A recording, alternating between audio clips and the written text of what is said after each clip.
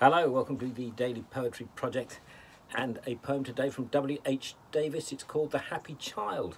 This is how it reads. I saw this day sweet flowers grow thick, but not one like the child did pick.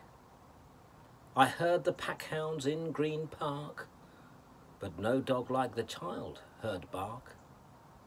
I heard this day bird after bird, but not one like the child has heard. 100 butterflies saw I, but not one like the child saw fly. I saw the horses roll in grass, but no horse like the child saw pass. My world this day has lovely been, but not like what the child has seen.